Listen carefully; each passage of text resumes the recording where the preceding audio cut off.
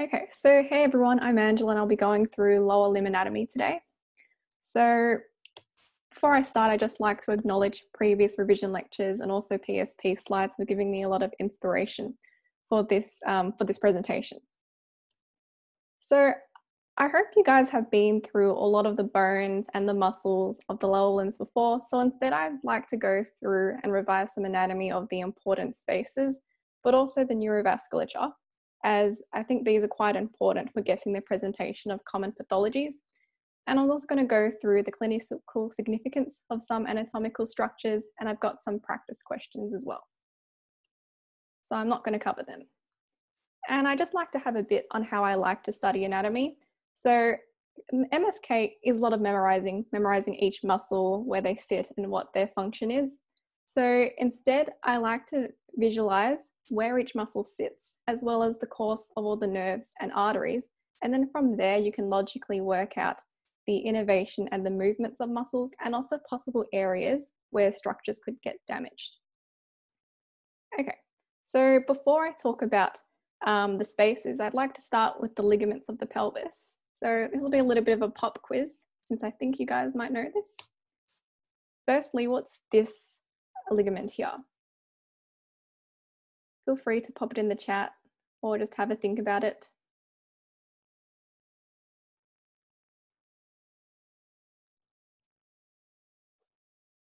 So if in doubt, you can just guess by what it's attached to. So we can see that it's attached from the sacrum to the ilium, and it's on the anterior side. So that would be the anterior sacroiliac ligament. Because it's called anterior, it means that we've also got a posterior sacroiliac ligament, and these help to stabilize the sacroiliac joint. Okay, next. This one here connects the sacrum to the ischial tuberosity. This is the lowest part of your pelvis, and it's what you're currently sitting on. So this here would be the sacrotuberous ligament. We've also got the pubic symphysis here. This one here connects the sacrum to the ischial spine. So that's just the pointy part on the back of your pelvis. So that's the sacrospinous ligament. And lastly, we've got the ligament that connects the anterior superior iliac spine to the pubic tubercle. And this here is the inguinal ligament. Okay, so most names are based on attachments. And some important ones would be the sacrospinous and the sacrotuberous ligament. Because if you remember, on the back of your pelvis, we've got a greater sciatic notch as well as a lesser sciatic notch. Your sacrospinous ligament will separate these two notches, and your sacrotuberous ligament, this one here, will close them off. So we get the formation of two foramen. These are just holes where a lot of structures can pass through. And our inguinal ligament, that's the one on the front, is important for our femoral triangle. Okay, so now I'm going to talk about some important spaces. Remember the greater sciatic foramen? That's created by your sacrotuberous and your sacrospinous ligament. Our piriformis muscle is a really big structure that passes through here, and that goes from the anterior sacrum and attaches all the way to the greater trochanter. And this splits this foramen into two smaller spaces. We've got the suprapiriform foramen because it's superior to the piriformis, and we've got the infrapiriform foramen, which is inferior to the piriformis. And you should know what passes through these. I hope it's not too hard to remember. In your suprapiriform foramen, you've got your superior gluteal nerve artery and vein, which go towards your gluteus medius and minimus. And in your infrapiriform foramen, you've got your inferior gluteal nerve artery and vein, which go towards your gluteus maximus muscle. But the most important nerve to know would be the sciatic nerve, which runs through your infrapiriform foramen. There are lots of other nerves here. I wouldn't worry too much about them, but I'd have an idea about what passes through. The lesser sciatic foramen is less important. The pudendal and the internal pudendal artery and vein pass through here, as well as the greater sciatic foramen, but these come back in second year, so I wouldn't worry too much about them.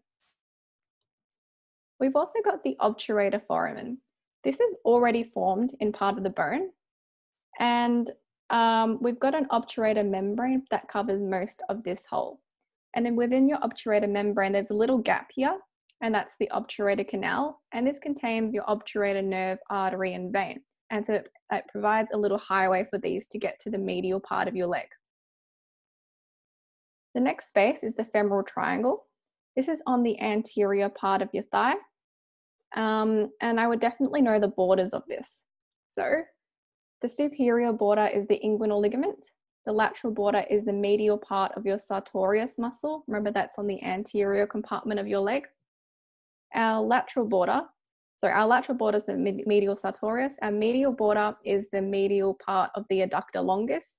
And this forms part of the floor, as well as the iliopsoas muscle and the pectineus muscle. And our roof is our fascia lata. Also, you should really know the contents of this triangle. I use the mnemonic navel to help me remember things from lateral to medial. So we've got N for the femoral nerve, femoral artery, V for vein, E for empty space, and L for lymph. And also know that everything here, except for the femoral nerve, travel together in a sheath. And this area here is quite important, clinically important for some procedures, such as a femoral nerve block, because by identifying where the inguinal ligament is, you can find the femoral nerve right underneath the midpoint of that. Okay, the next space is a bit lower down. It's your adductor canal. So if you remember, the adductor magnus is one of your hip adductors, so it's in the medial part of your thigh. And there's a little gap here, which is called the adductor hiatus. And we basically need a way for our vessels to get from the femoral triangle all the way to the medial part of the thigh to the back of the leg. And so there's a canal that forms from the apex of the femoral triangle all the way to this adductor hiatus, and this is called the adductor canal. So the borders of it, anteriorly is the sartorius muscle, laterally is the vastus medialis muscle, medially is the adductor longus muscle and the adductor magnus muscle, and your roof is the aponeurosis. And this contains a lot of the continuations from the femoral triangle, such as the femoral artery, the femoral nerve, and the saphenous nerve, which is a branch of the femoral nerve. Next, we've got the popliteal fossa. This is on the back of the knee. So your borders, your superior borders will be your hamstring muscles. Your inferior borders would be the two heads of your gastrocnemius muscle, and your roof will be your popliteal fascia and your skin. And as with any other space, these contain a lot of nerves and arteries and other vessels. So we've got the popliteal artery, which is often quite deep, but you can still palpate it to find your popliteal pulse. We've got our popliteal vein, our tibial nerve, and also our common fibular nerve. So our sciatic nerves divides right above here into both of these branches, and our common fibular nerve runs right along the edge of the biceps femoris tendon. Since it's quite superficial, it has a risk of being damaged. Okay, and the last space I wanted to talk about would be the tarsal tunnel. This is on the medial side of the foot, and it's really similar to the carpal tunnel in your hand. So remember, in your hand, this is covered by the flexor retinaculum because your hand can flex like that. It's similar for the tarsal tunnel. Your roof would be your flexor retinaculum, and your floor would be a few of your bones. So to remember the contents of these, there's the mnemonic Tom, Dick, and Very Naughty Harry, and that stands for your tibialis posterior tendon, your flexor digitorum longus tendon, your posterior tibial artery, posterior tibial vein, your tibial nerve, and your flexor hallucis longus tendon. And you can get something very similar to carpal tunnel syndrome, but this is tarsal tunnel syndrome, where you get the compression of the tibial nerve as it passes through this area. Okay, so now I've done all the spaces, I'm going to talk about the neurovasculature. Firstly, for the nerves, they all come from the lumbosacral plexus, and it's really complicated compared to the brachial plexus. So you don't need to know this in as much detail as you did with the brachial plexus. You don't need to know all of the roots and every single thing that branches off it. Instead, I've listed a bunch of the important nerves. We've already been through some of them already, like the superior and the inferior gluteal nerve. But the main ones you should definitely know the course of and what they innervate would be the femoral, obturator, and the branches of the sciatic nerve, and also know their nerve roots. So I'm going to go through the course of all of these nerves, as I do think this is quite important. Starting with your femoral nerve, that starts from your lumbosacral plexus. It pierces your psoas major muscle and it passes underneath the midpoint of your inguinal canal. Don't know why there's a question mark there, but passes underneath the midpoint of your inguinal canal into the femoral triangle, and it divides into your anterior and your posterior divisions. From your posterior division, you get your saphenous nerve. This is purely a sensory nerve, and this travels through the adductor canal, so from the femoral triangle in this direction here, but it doesn't actually exit through the adductor hiatus because it doesn't want to go to the back of the knee. Instead, it'll go towards the medial leg and provide sensory innervation there. So to think about what this nerve innervates, you just think about where it goes. This passed over the anterior thigh, so it's going to innervate all your muscles in that area. So most of your hip flexors and your knee extensors. Okay. And since this passes underneath the inguinal ligaments here, it can be compressed when traveling under there, and it can also be damaged. Your saphenous nerve can be damaged during surgery of the saphenous vein. Next, we've got the obturator nerve. Again, that runs through your psoas major. And remember that your obturator canal is quite medial towards all the other spaces and openings. So this provides it a way to get to the medial thigh, and it's going to innervate all the muscles of the medial thigh. As well as that, it's also going to provide a little bit of sensory innervation to your medial thigh. And to think about what could damage this nerve, just think about anything that happens in this area. So any kind of trauma in this area could damage the nerve, but the most common things would be pelvic and abdominal surgery. Okay, we've got our sciatic nerve. Remember that this passes through the back of your leg underneath the piriformis, and it runs deep to the long head of the biceps femoris. So that kind of explains why it innervates all of these muscles, because it runs so close there.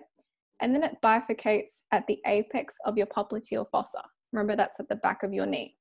So your sciatic nerve innervates all of your posterior thigh muscles, so your hamstrings, and it doesn't provide any sensory innervation. One of the branches of the sciatic nerve is the tibial nerve. So this starts from the apex of the popliteal fossa. And first of all, it gives off a branch that combines with a branch of the common fibular nerve. This is called the cerule nerve, and this is a sensory nerve. Anyway, the tibial nerve will continue to travel down the back of the leg, and you can see that it heads medial here. And if you remember, that's the tarsal tunnel, that's on the medial side of the leg. So it passes through there, and as soon as it does that, it'll give off the medial and lateral plantar nerves.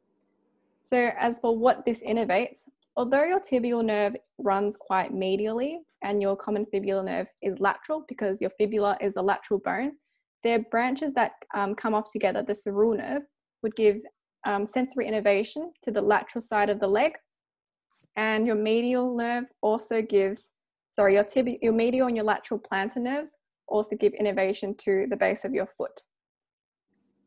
Okay, and lastly, we've got the common fibular nerve. Again, this branches off your sciatic nerve at the apex of the popliteal fossa. This wraps around the head of the fibula, the neck of the fibula. And this is quite important because if we get fractures to this area, we can risk damaging that nerve. And then it splits into the deep and superficial branches. The deep branch is the more anterior branch, so that's going to innervate all of your anterior leg muscles, which are your dorsiflexors. And it's going to end all the way here around the webbing of your first and your second toe. So that explains why it gives a little bit of sensory innervation there. Whereas your superficial nerve, that runs on the lateral side of your leg, so it's going to give innervation to all of your lateral muscles, the ones that are responsible for foot eversion. And since it's more superficial, compared to the deep nerve, I use that to remind me that this has more sensory innervation.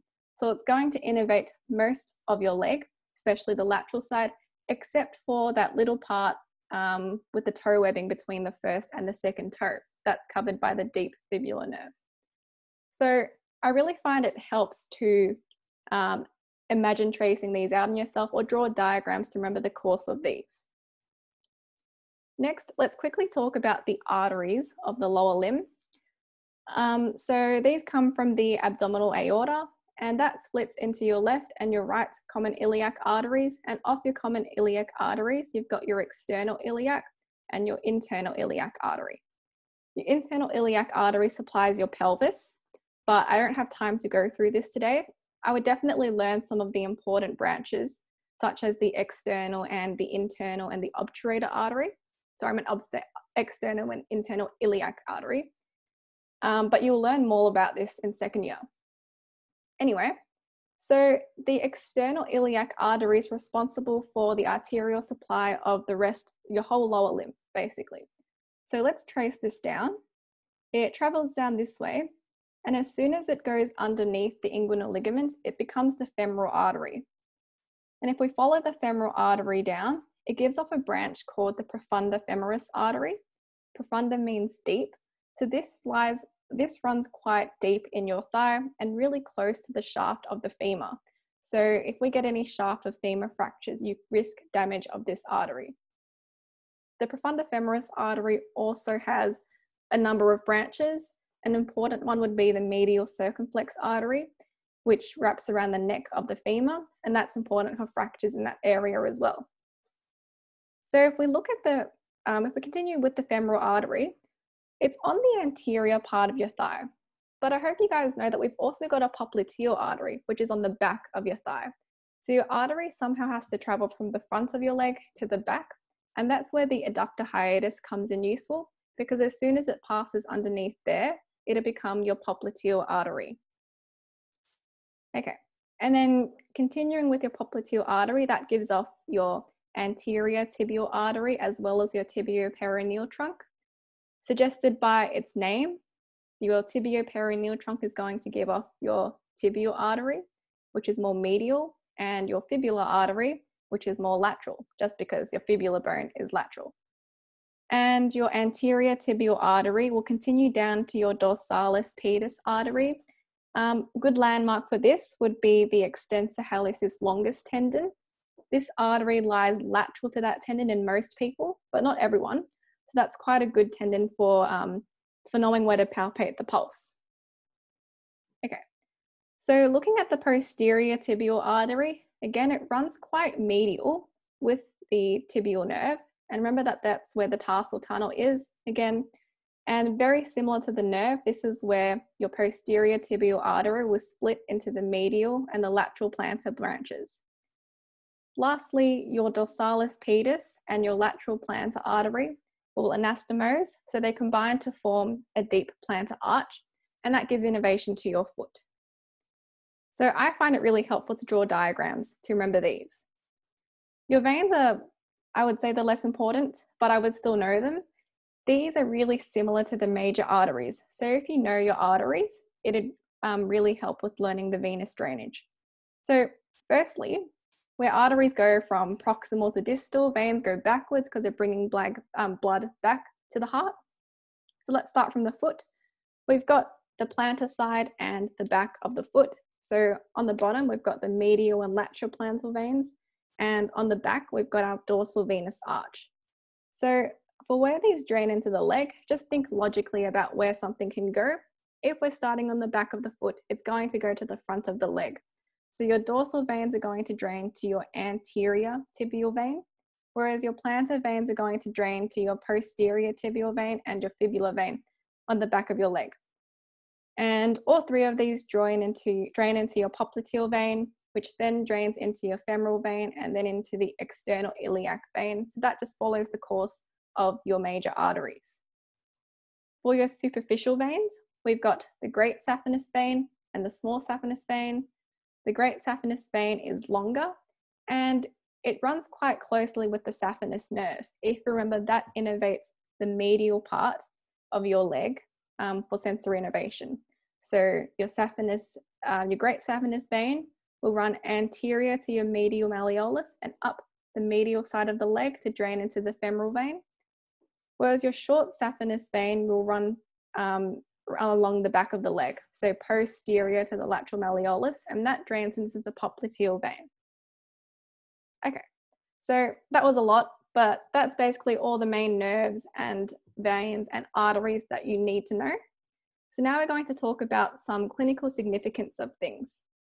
So starting with the hip, and the main bone we have of the thigh is the femur. So can you have a look at this and have a think about what's happening here? And before I like to look at any kind of imaging picture, think about the view, the region, and the modality to help orientate ourselves.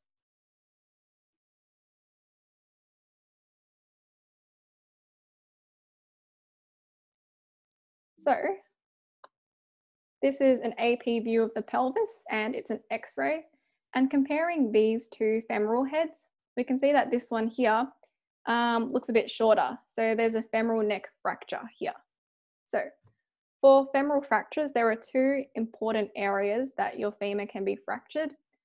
For femoral neck fractures, remember that we've got off aprofunda femoris artery, there's a medial femoral circumflex artery. I use circumflex to remind me that it circles around the neck of the femur. This also gives off retinacular branches that supply the head of the femur from distal to proximal. So if you get a fracture in this area, you risk tearing these branches. And because the blood supply to the head of the femur is backwards from distal to proximal, we risk avascular necrosis of the femoral head because we can completely cut off its blood supply. As for femoral shaft fractures, if you get a fracture around about here, you could damage the profunda femoris artery since it runs quite closely to that.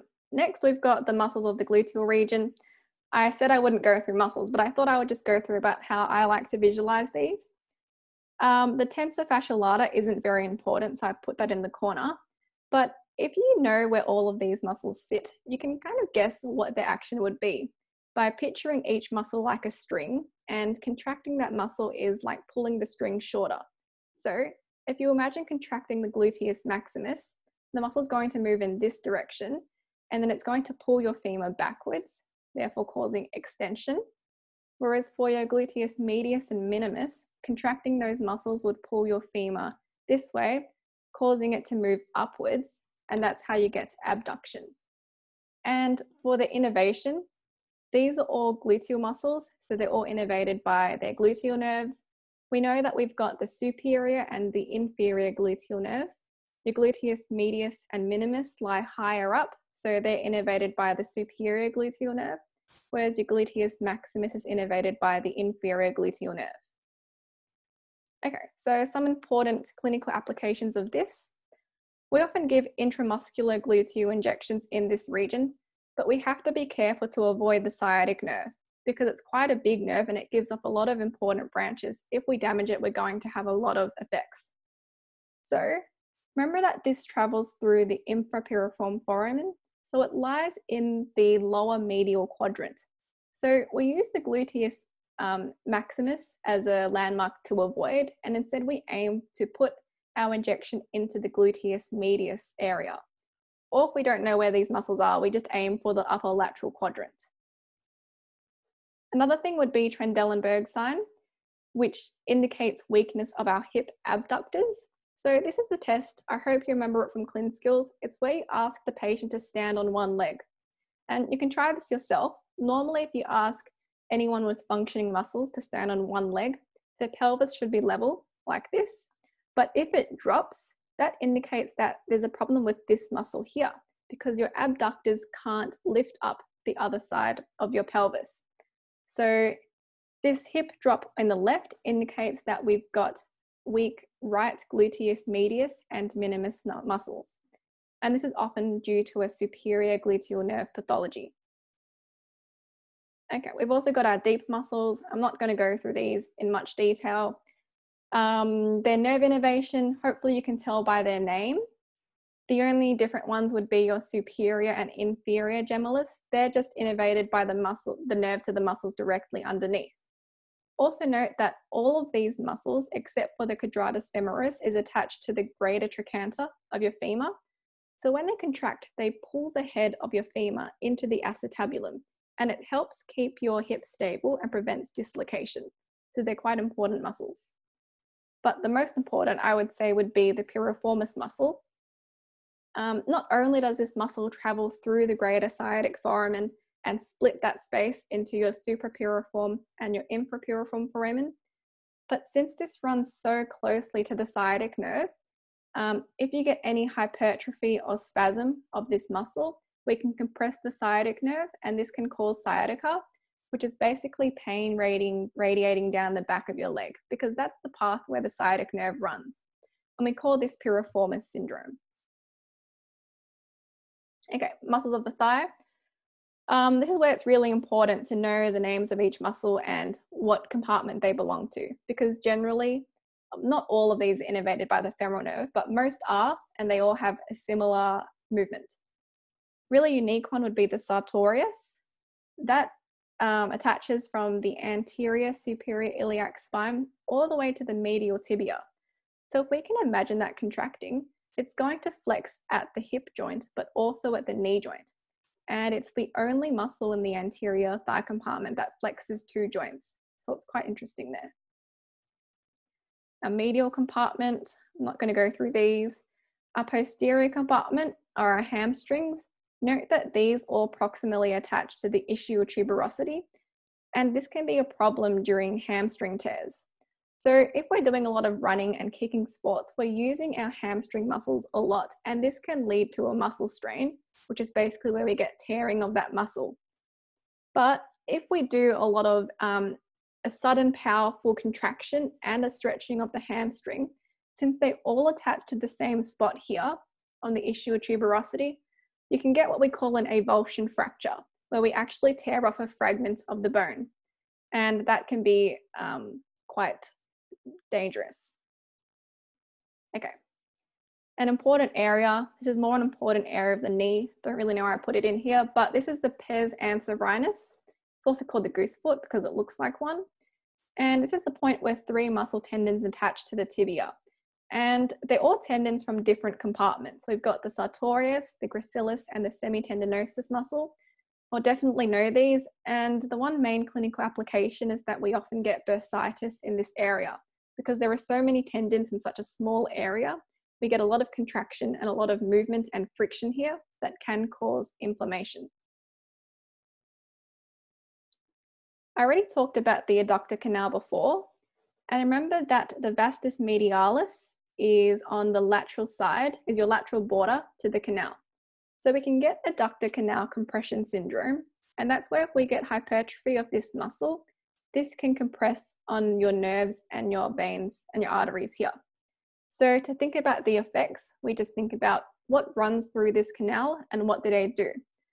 So we've got the femoral artery, that's basically the blood supply to the rest of your leg. So if we block off this blood supply, we're going to get less blood going to our legs, and this can present with claudication, which is pain in your calves when walking. And remember, your saphenous nerve provides sensory innervation to your medial leg, so we can get tingling, numbness, and pain in that area there. Okay, now for some questions. A woman stands on her right leg and her left hip drops downwards. This could be explained by insufficient contraction of which muscle?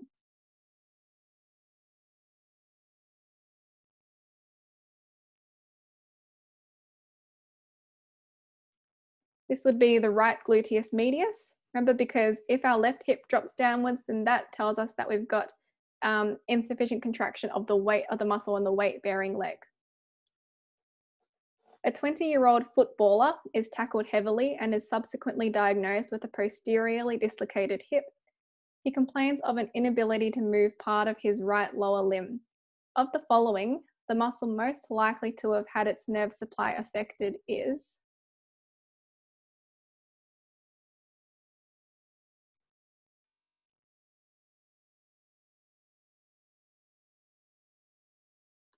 So this would be the biceps femoris. If we've got posterior dislocation, just think about which nerve is posterior. Your sciatic nerve is posterior, and these innervate the hamstrings, and your biceps femoris is one of them. Your rectus femoris is in your anterior compartment, so that's probably not going to be damaged. Your adductor longus and your gracilis, they're innervated by your obturator nerve, so again, that's not really in the same area. And your psoas major is a bit too high up to be damaged by that. The anterior compartment of the thigh.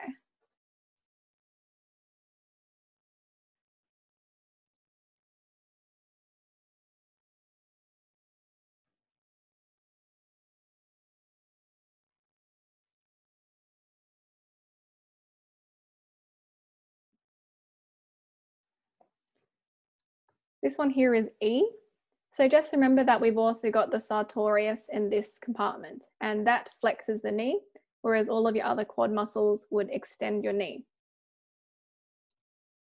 Okay, so now let's talk about the knee. We've got a lot of structures here. Firstly, have a think about what's happening here.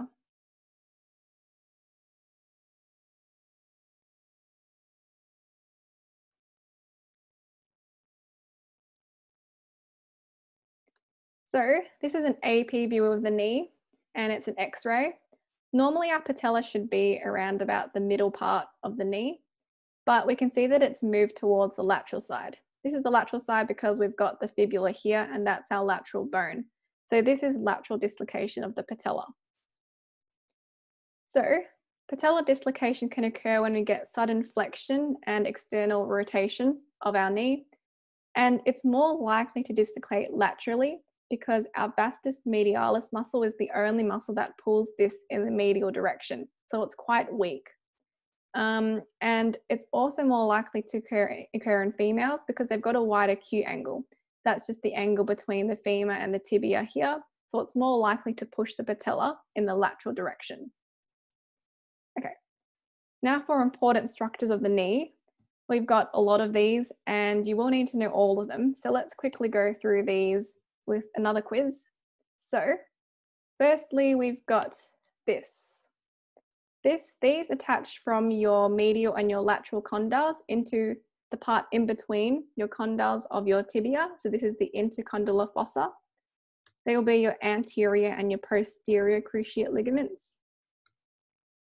These ones here are on the side. So they attach from your epicondyles. These are your collateral ligaments. We've got the medial one and the lateral collateral ligament. And lastly, we've got our menisci, so the medial meniscus and the lateral meniscus. So our anterior cruciate ligament is much weaker than our posterior cruciate ligament, so it's much more likely to be torn. And this prevents anterior displacement of the tibia and hyperextension. And this is often caused by sudden changes in direction and sudden stopping. So if we had to test whether the integrity of this ligament, there's a test called the anterior draw sign. That's just where you sit on the patient's foot and you try to pull their tibia backwards. And if you get a lot of movement of that, that tells us that this ligament has been torn. Similarly, for the posterior cruciate ligament, it prevents posterior displacement of the tibia. And it's often caused in a car crash where your knee slams the car dashboard and pushes it backwards. That's why we call it a dashboard injury. And to test this, we try pushing on the patient's tibia. And so if we get movement there, that would suggest that we've got a torn posterior cruciate ligament. Next, we've got our collateral ligaments. So these stop your knees from moving medially and laterally. So here are your normal knees. Our medial collateral ligaments are on the side here. So if we get a lateral blow to the knees, it's going to push our knees in this way and it's going to stretch that ligament, possibly tearing that ligament. And if it does, then we're going to get a valgus deformity. For our lateral collateral ligaments, these can be damaged by a medial blow to the knee, which rips your lateral ligaments there, and this would present with a varus deformity. It's more likely that you would tear your medial collateral ligaments just because it's more likely you're going to get hit from something laterally rather than medially. Okay, we've got our menisci. These are a fibrocartilage structure and their main function is to increase the area of your knee joint to absorb the force and increase the stability of this joint. So a key word here is twisting. They're often torn by squatting and twisting of the knees. If we compare the medial meniscus to the lateral meniscus, the medial one is attached to the medial collateral ligament, whereas the lateral meniscus isn't. This makes the medial meniscus less mobile and more common to tear, more commonly torn. And also, if we get tearing of our medial collateral ligament, we often get tearing of our medial meniscus as well. So for how these present, we get pain on medial rotation for tearing of our medial meniscus and pain on lateral rotation for when we tear our lateral meniscus. We've got bursa of the knee. So these are basically fluid-filled sacs that cushion your bones and your tendons. These aren't all of them. You don't need to know all of them. And you can guess where they are based on their name. For example, the suprapatellar bursa is above the patella, the prepatellar bursa is on the patella, and the infrapatellar bursa is below the patella. And we can commonly get bursitis, which is inflammation due to excess force and friction between these. And two important ones would be housemaid's knee, which causes prepatellar bursitis, commonly because housemaid's kneel on the part below the patella, the part on the patella, and your clergyman's knee, which is infrapatellar bursitis, because men kneeling like that get a lot of friction in that area. Okay, so I already talked about the popliteal fossa, but I didn't talk about what would happen if we saw a mass there. So you're going to need to have a think about what could this be. So we could either get a cold non-pulsatile mass or a warm pulsatile mass. When I see pulsatile, I think about something pumping through there, and it'll most likely be blood. So the most common cause of a warm pulsatile mass would be a popliteal aneurysm. So an aneurysm is basically where you've got weak arterial walls, and so all of the blood pumping through, they will end up dilating these walls, and that's how we get a warm mass form in that area. Whereas your cold mass would be your Baker's cyst. Remember, our knee joint is a synovial joint, so we've got synovial fluid in there, and that can leak into your popliteal fossa and cause a cold non-pulsatile mass. Okay, now for some questions. Which of these structures doesn't pass through the popliteal fossa?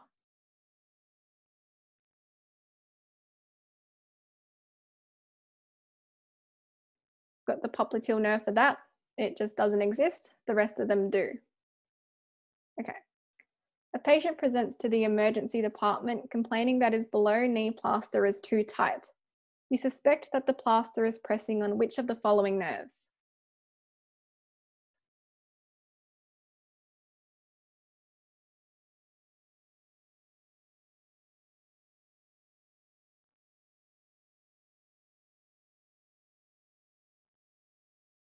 So here, this would be your common peroneal nerve. So remember, below your knee, that's the popliteal fossa. The two main nerves that run through here would be your tibial nerve and your common fibular nerve. Because your common fibular nerve is very superficial, as it runs next to the tendon of your biceps femoris, it's prone to damage in this area. Your sciatic nerve is higher up, so that's not in the same area. And your lateral cutaneous nerve in the thigh is not in the right area as well. And your saphenous nerve runs more medially in your leg. While playing rugby, a 19-year-old college student receives a twisting injury to his knee when being tackled from the lateral side. Which of the following conditions most likely has occurred?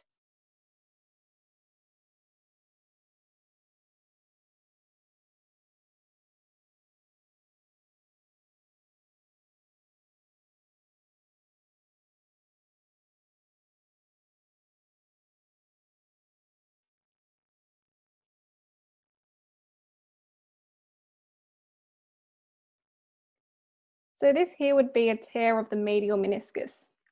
A key word here would be twisting. Whenever I like to hear twisting, I think about the meniscus. But if we get a blow from the lateral side, it's also more likely to tear our medial collateral ligament. And remember that since these are connected together, we're going to get the tear of our medial meniscus as well. For the other ones, the fibular collateral ligament is the same thing as the lateral collateral ligament, and that would be torn by a blow to the medial side. Tibialis anterior muscles in your leg, so that's probably not going to be damaged. Your posterior cruciate ligament again is unlikely, and so is your pes anserinus. That's just the spot on your medial tibia where all your tendons join. Okay, so lastly, let's just talk about the leg, ankle, and the foot. Firstly, we've got the bones of the leg, the tibia, and the fibula. I hope you guys know that the fibula is more lateral, but I use T equals big toe to remind myself that the tibia is the more medial bone. An important part about the fibula is that your common fibular nerve wraps around the neck of your fibula. So if we get a fracture to this area, this can damage this nerve. And this most commonly presents as foot drop. That's basically where if you see someone with damage to this nerve lift up their leg when they're walking, they're not going to be able to dorsiflex their foot. And that's because a branch of the common fibular nerve is your deep fibular nerve, which innervates the anterior compartment of your leg. So they're your dorsiflexors. And so they have to lift their leg up higher when they're walking, just to get their whole foot off the ground. So they often present with this high steppage gait. Learn the bones of the foot and also learn how to see them on an X-ray from the front and also from the side. Yeah. Okay. So we can get ankle fractures. These are called Pott's fractures, and these are often fractures of your medial and your lateral malleolus. So a bimalleolar fracture is where you get a fracture of your medial and your lateral malleolus, whereas a trimalleolar fracture is where you get a fracture of your medial, lateral malleolus, and part of your distal tibia. We can classify these fractures based on where they are in relation to this fibrous joint between the distal fibula and tibia. And this is called the tibiofibular syndesmosis. So a type A fracture is where we get a fracture below this point, and this is often caused by adduction on an inverted foot. A type B fracture is where we get a fracture at the same level as this tibiofibular syndesmosis, and that's often caused by externally rotating our inverted foot. And our type C fracture would be something that happens above there, and that's often caused by an externally rotating force on an everted foot. The one that's the most unstable would be your type A fracture, and that's because that leaves a part of your fibular bone that isn't connected to the tibia at all, whereas these ones here, your bones are still connected via this ligament here. Okay, muscles of the leg. As we get lower down, hopefully you notice the same with your upper limb. You can kind of tell what these muscles do and where they're attached based on their name. So digitorum just refers to the lateral 4 toes. Longus means that it's long, so this extends those 4 toes. And hallucis means the big toe. Okay, lateral compartment. These evert the foot. To remember the difference between foot inversion and eversion, I like to think that inversion is turning your soles in, whereas eversion is the opposite. Okay, and out of these, probably your superficial posterior muscles are the most important. We've got our triceps surae muscles. They're formed by your gastrocnemius muscle and your soleus muscle.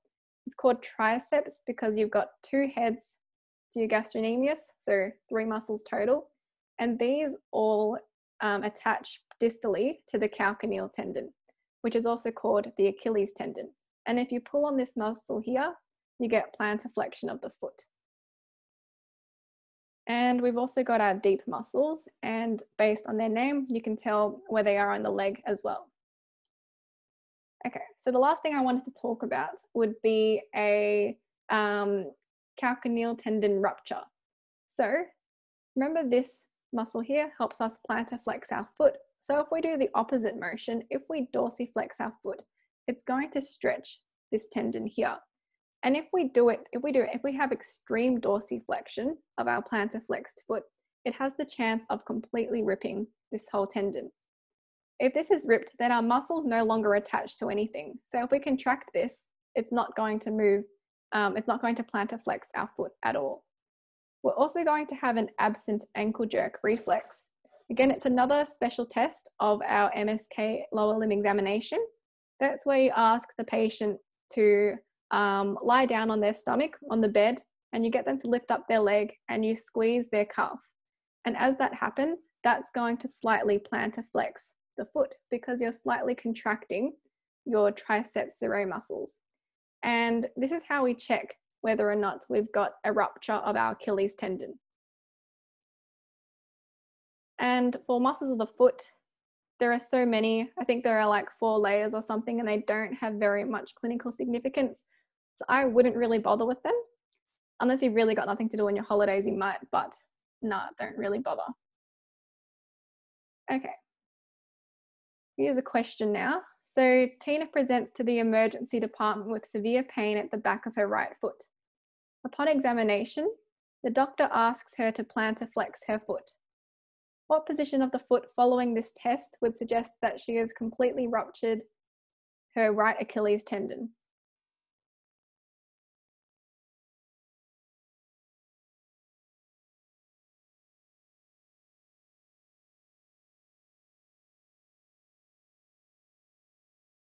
Yep, so this would be dorsiflexed.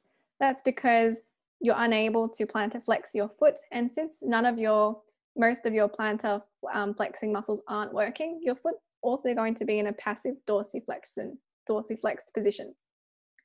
Okay. How much time? Just because we've got some time left, I decided to put in one of these for fun. So let's start by labeling this nerve here. Or maybe we can I would start by identifying the anterior, the medial, and the posterior compartments of your thigh. So this nerve here is really big. Remember, the sciatic nerve is the biggest nerve in your leg. So that's going to be the sciatic nerve there, making this here the posterior compartment. Have a think about what this would be.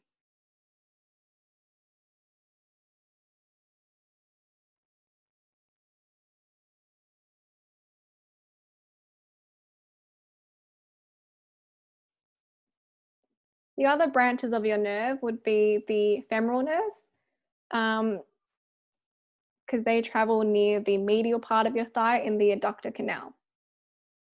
Okay, now for these muscles, these are in the anterior compartment.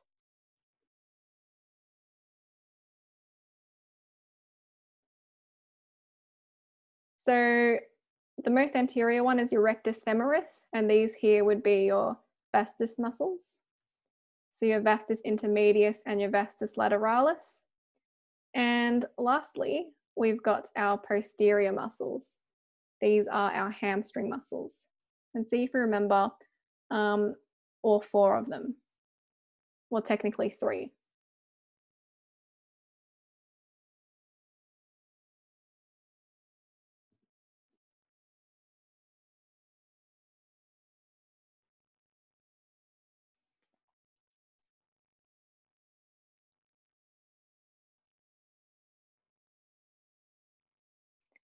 Okay, so that would be your semimembranosus, your semitendinosus, and your biceps femoris.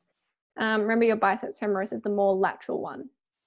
Okay, and lastly, this one here is pointing to this big muscle here. The other compartment of muscles we haven't been through would be your medial muscles. Have a think about what that one would be.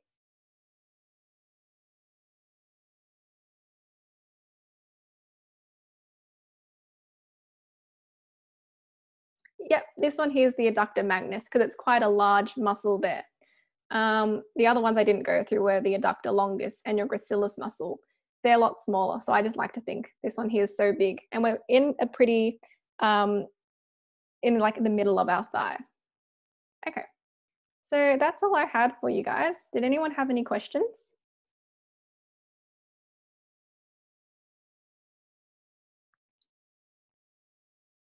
If not, feel free to email me or stalk me on Facebook if you do. Thanks.